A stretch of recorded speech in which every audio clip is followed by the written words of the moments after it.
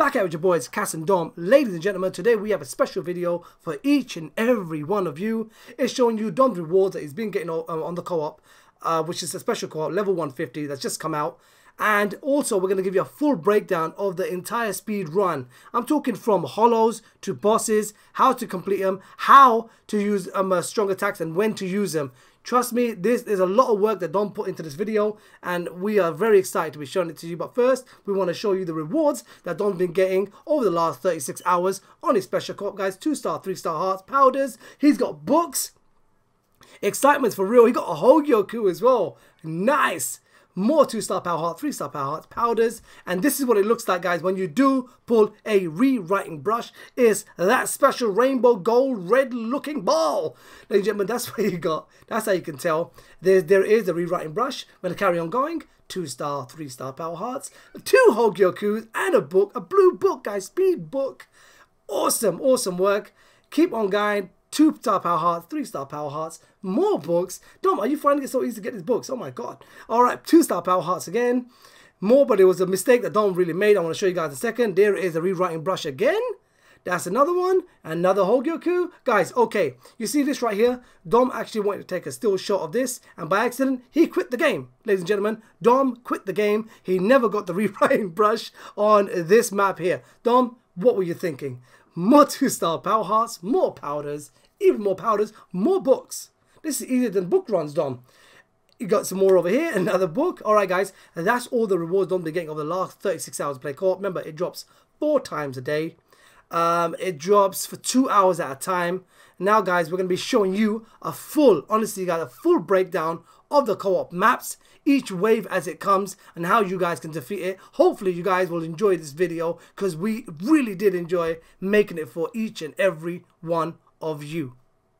So here we go guys, step by step, each wave as it comes through each one of the levels. We're going to try and break down every hollow, every boss, and what you guys could possibly want to do as you're going to play this co-op, mainly with Rirukas, but you can use other characters.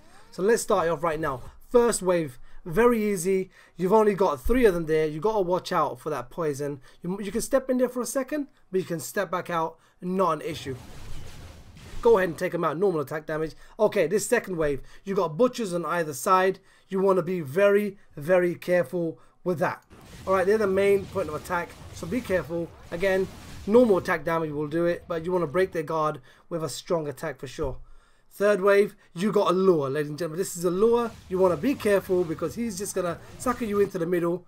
On the outside is wave number 4, ladies and gentlemen. You have butchers on either side.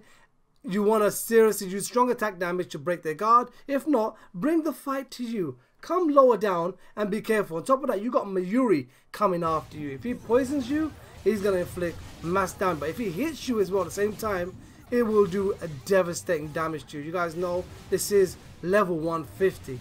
And it will take down most of your energy. Again, normal attack damage on Mayuri. Shouldn't be really hard. Get it done. Wave complete. Part number 2, wave number 1. We are now coming across the butchers again. Spinning butchers. 4 of them. Want to take them out quickly, but at the same time we want to stay more towards the bottom. Keep the fight towards the bottom. That's got most of the space, and keep away from the quicksand, which will slow you down. No more attack damage. Strong attack damage should do the job.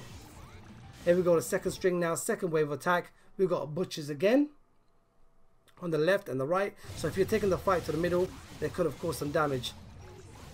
Wave number 3. This is the one. You got the flamethrowers. 2 of them running towards you at the bottom, 1 in each top corner. They're the ones you need to really look out for, because if you were to hit them with Riruka, she will only do a 1 damage to them, guys, unless she does a 3rd strong attack, or you have a Kenny or possibly an Ikaku with a normal attack. They will break through that, and it won't just be hitting them for 1. You'll actually be hitting them for some damage. You can still use your strong attacks. It still gives them a weakness, guys, so don't forget you still use your strong attacks on them. But 3rd strong attack was the donut. That's the one that will do you damage.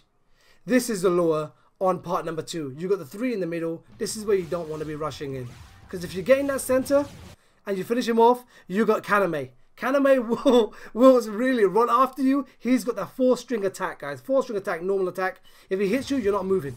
If you guys gather together, he will hit all 3 of you. So you might want to create some space and lure them to the bottom. So you got Kaname, bring him down to the bottom, spread out, and go ahead and attack him. Normal attack damage does great work on him. Great job. You can do a strong attack if you want, and then bring down Sajin. Sajin will always hit you with the same strong attack, the swiping sword. He's quick, by the way. I'm just putting it out there. He's quick, and if he hits you, he's got range. Take a look for yourself right now. Take a look at this. That will hit you from range. So you want to keep moving, hit him and move, hit him and move. Don't crowd together again. You don't want to get total down. But it wasn't these bosses that caused that much of an issue. It's the wave after this that are waiting for you. Here you have the earthquake guy. Why do I call him the earthquake guy? He's the big guy down the center. When he ground shakes, his ground shake goes into a V shape. So you want to make sure you try and stay possibly away from him. And the butchers around him, if the big guy don't hit you, the butchers will. Again, normal attack damage and strong attack should clear it. Okay, next part. Wave number 1, we got Genjisai's part, okay? He's got flame everywhere. Stay away from the flames. This is where you got the spinning swords or spinning spears. They throw them, they will do damage on you. You want to take them out as quickly as possible. Normal attack damage, strong attack damage. Take them out, but don't go too far forward. That's a piece of advice I'm going to give you. All three of you don't want to get trapped in the middle of this, because once you get past this wave, it's the next one that will seriously test your might. Here we go. Butchers, you're seeing them everywhere. You got Riruka already in the middle. Dom stayed back just a little bit. Normal attack damage, strong attack damage again. Okay, now we have the lure again, top right hand side. You might just want to send one of you. Alright, the other two could just stay back just a little bit. It would be good. Normal attack damage should take them out. It's what comes after this. Alright, you got an earthquake at the top. I call them earthquake, the big guys. One at the bottom, you got a Genjisai. Problem with Genjisai is, if he does his vortex, his flaming vortex, that will seriously do some immense damage. Stay away from Genjisai. He will pop off, go to the side. If he's coming to the side where you are, going to the other corner, you got 4 corners you can go into. Go and hide there. Absolutely perfect. Next wave. 4. Looks easy, right?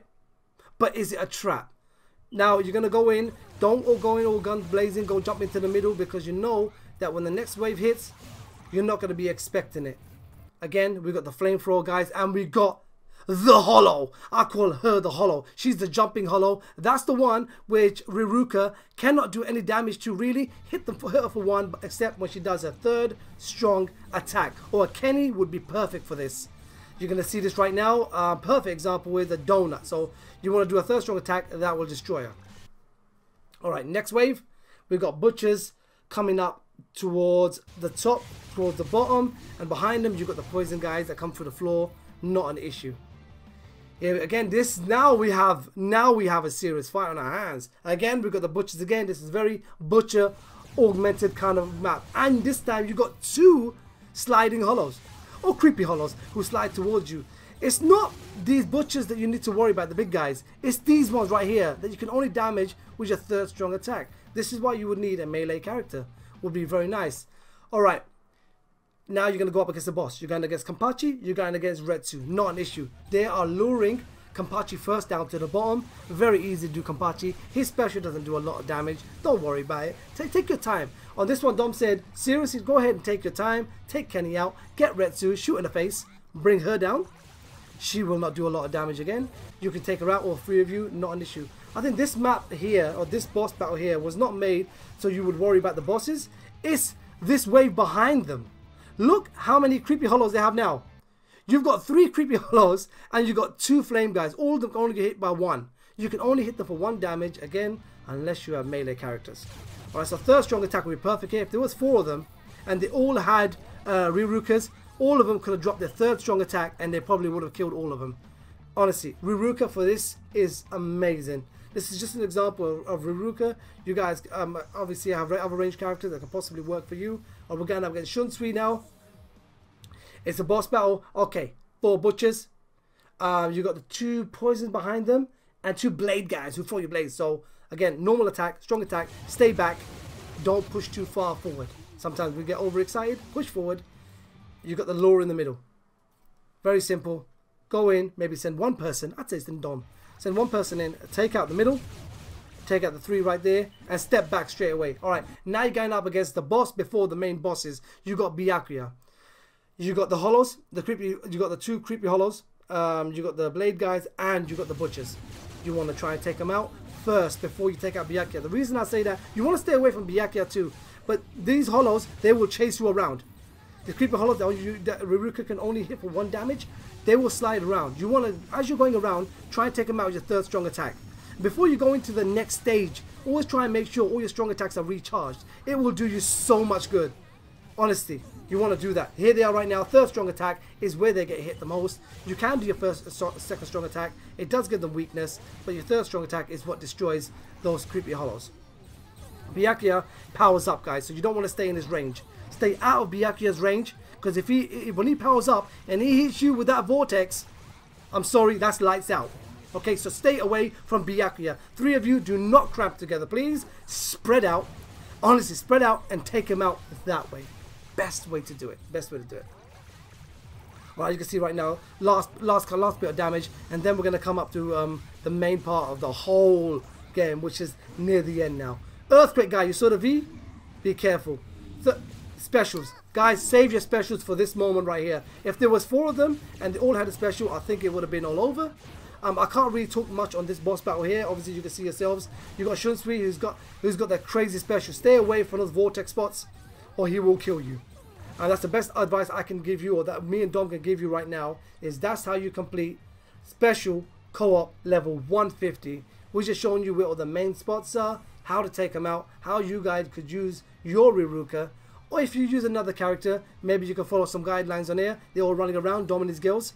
Good job, Dom. Absolutely brilliant. And I'm hoping that this video here, guys, really did help you guys. If coming up to the co-op on global, or if you guys are playing it on JP, this would be a perfect way to go ahead and complete it. Dom found this to be the best way to do it was through Rirukas. I mean, if you had 4 of them, it would be perfect. But Dom, again, when you're playing on, when you play with like random people, you try and join the game, some people are gonna get DC'd. But with 3 Rirukas, they still got the job done. I think it's absolutely perfect. So, ladies and gentlemen, I hope you guys enjoyed this video. But for real, leave your feedback in the comment section below. Let us know if you love these kind of videos, if you love these breakdowns. But most of all, if you really did, make sure you smash that like button, share this video with your friends and your family, subscribe to the channel if you haven't already. That's your boy Dom. This is your boy Cass. We're out. This is your boy Cass. We're out.